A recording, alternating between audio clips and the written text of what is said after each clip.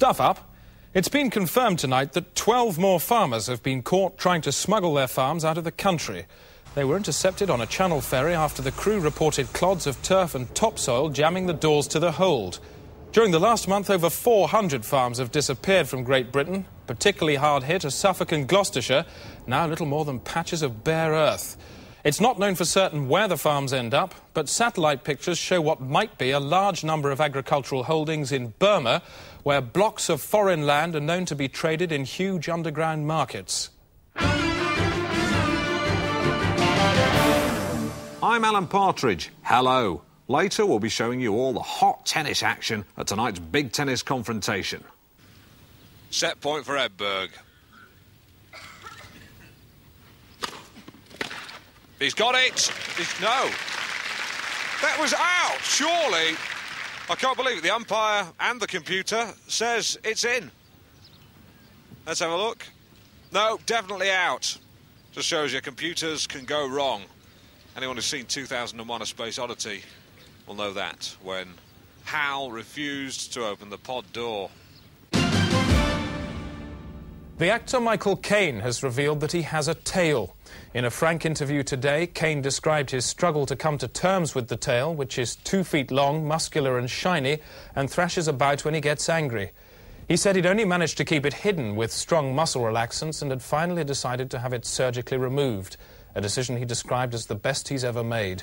This is the best investment I ever made in my entire life. To be enlarged in our main programme, is this the man behind Britain's police? And disturbing evidence of bullying in the Church of England. The bishop was taking Colin through the steps of a christening for the next day. He then took Colin by the scruff of the neck and said, "I'll show you how to do a christening. I'll sodding well show you." And he just pushed his head towards the font. That's the day-to-day today. Good night.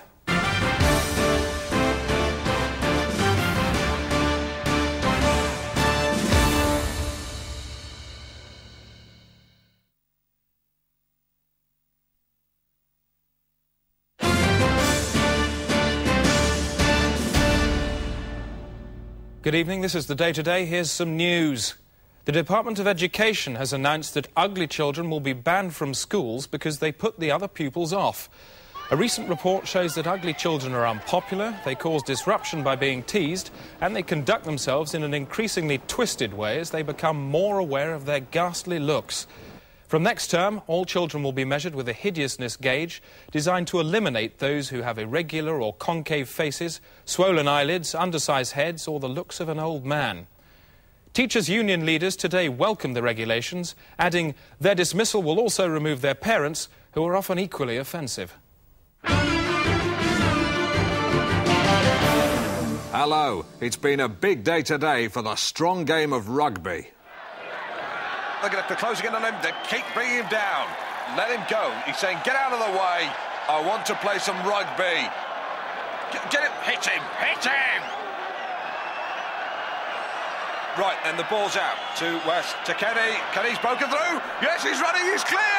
He's saying, look at me. Look at me. I've got the ball. I've got the ball. Can you get me? No. I'm going to score. He's scoring a try. He scored. He scored a try. And what a magnificent moment as he just ran through there and said, oh, you're not going to get me. I've got the ball. Your complaints. My complaint is about the standard of complaints in the media. Brackets notice my sentence construction is poor. Yep. The way people speak, you'd think they'd had a brain bypass. Brain bypass. Brain bypass. Yep. And if they ever do get these pointless thoughts, close inverted commas, raise eyebrows sarcastically out, they are all too easily bullied. Bullied. Bullied. Bullied. Bullied. Sorry, yes. My mistake, bullied. Yes, how stupid of me. For lo, I am a mere gut-brain serf, while you, oh programme makers, are gods. Gods, you are. Oh, gods. Oh, God, have mercy. Later on the day-to-day, putrid Britain. backstreet squalor in our inner cities today. You can only see so much. You can only shake your head so many times. You know. Eventually it falls off. Plus, full story on man narrowly escapes crushing beneath wheels of van. There's Alan Partridge. And join me, Alan Partridge, for the big race at Marple, the horse race. And Gary Lineker says why he's not happy with the new look given to him by his Japanese bosses. Well, I think it's stupid. That's the Day Today. Goodbye.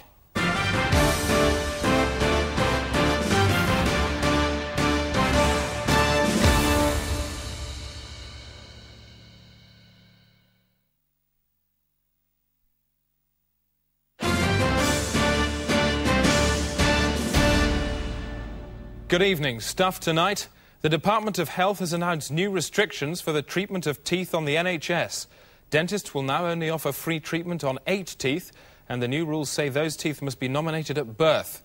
Health Secretary Virginia Bottomley has backed the scheme since its inception. Dentist. And says the new rules prevent dentists trying to get away with treating the 8 teeth least likely to go wrong.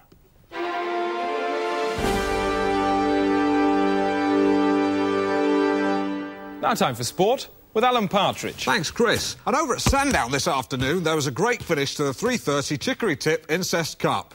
We'll take up the race with 2 furlongs to go. Novelty Bubble on the inside. Novelty Bubble followed by Immaculate Pasta. Christ's Chin coming up on the inside, followed by Abba the Horse and Alf Ramsey's Pawn Dungeon. Coming up the rear, Sinead O'Connor. But Novelty Bubble is holding his own with Immaculate Pasta. Christ's Chin! Christ's Chin! Abba the Horse on the inside. Small Town Gypsy Massacre gaining ground, closely followed by Epileptic Fridge Boy. And Alf Ramsey's Pawn Dungeon breaking through there. Alf Ramsey's Pawn Dungeon. Alf Ramsey's Pawn Dungeon. Sinead O'Connor, third. But no, it seems to me that Christ's Chin and Astonishing Bomb Queen are nowhere, because it's Small Town Gypsy Massacre, Alf Ramsey's Pawn Dungeon, Sinead O'Connor. No, Christ's Chin won. I got confused. And that race was marred by an earlier incident in which champion jockey Lester Piggott fell from his horse and had to be destroyed. Environation from me, Rosie May. The government has agreed to fund further research into organically grown meat. Several farms have already developed thriving flesh beds using a synthetic pork seed imported from America. By next year, 3/4 of East Anglia will be covered in meat fields. I'm Rosie May and my ducts are green. On the Day Today's big programme, our in-situ documentary charts the relationship between staff and public at St Lamb's Swimming Pool in Acton. There was a young lady there who was treading water.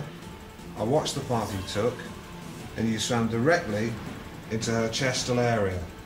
I'm not a cruel man. I won't inform your parents or the school, as long as you undertake now not to swim into any young or middle-aged lady's chestal area within this municipal borough. Plus, controversy as new fertility drug causes babies to be born at over 30 miles per hour.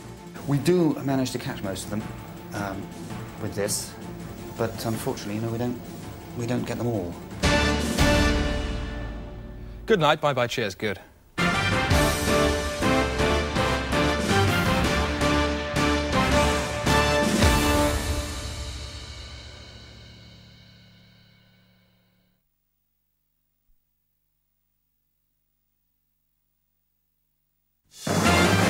This is the Day Today. Hi, let's just check out this evening's main points. 1. Hero counsellor's life ends in cow. 2.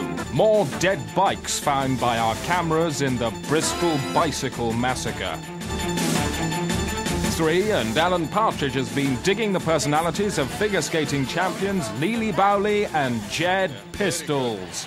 There was a lovely move you did when you were skating around. It seemed to me you were twisting her by the head, it looked to me. And I thought you were going to drop her and she was going to go bang. but that didn't happen, thankfully. 4. Your opinions on the media in Speak Your TV Brains. If somebody's sitting watching TV, is it worse if they're looking, or if they're looking? Well, looking. It's worse.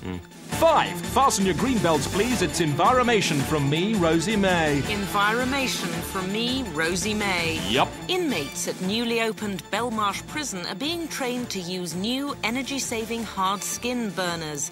Every evening, the men, some of them with life convictions, will scrub the hard skin from their backs, the balls of their feet and the small area of muscle joint on the undersides of their fingers into a bowl. The dead flesh will then be burned as solid fuel. I'm Rosie May, and the world is my sister.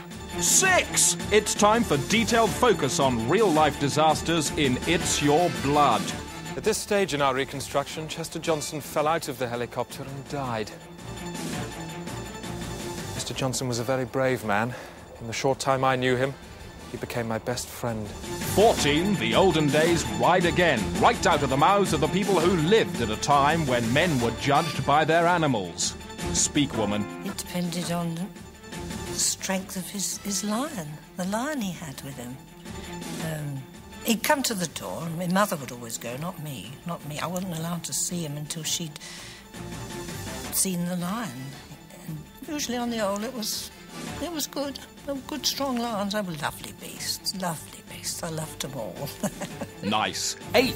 Hey, look, Partridge has caught up with Bulgarian tennis ace Mila Milandrovic, and they're talking themselves daft. I can imagine when you were small, you were probably taken away from your parents and put in a sports camp. No, we had the tennis school at my house, and my father was my coach. You weren't put in a sports camp and trained into a tennis machine? No, I went to school. It's normal. I would work a lot. And 9, that's the day today, and ain't it just the funkiest, newsiest mother sucker in the hood? Yo, bro, dance me a full stop, yo.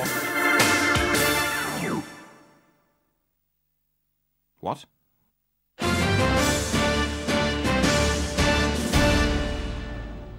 Hello. America woke up this morning to the shock revelation that Frank Sinatra isn't famous. The singer issued a written statement admitting that he has never been well known and had only achieved the illusion of fame with a complex system of pulleys, screens and two-way mirrors. Mr. Sinatra has agreed to dismantle his stardom in a phased operation and is expected to be utterly unheard of within a fortnight. In the day-to-day Maxicast, the Horn schoolboy who's been banned from maths. Sent him off to school first day, and he came back. They said, go home and don't bother coming back ever again. Don't come back. And people describe how they left their own bodies as near deadness set in. My friends Anna and Dave had a party in Chiswick, and I couldn't believe it. I was having a heart attack,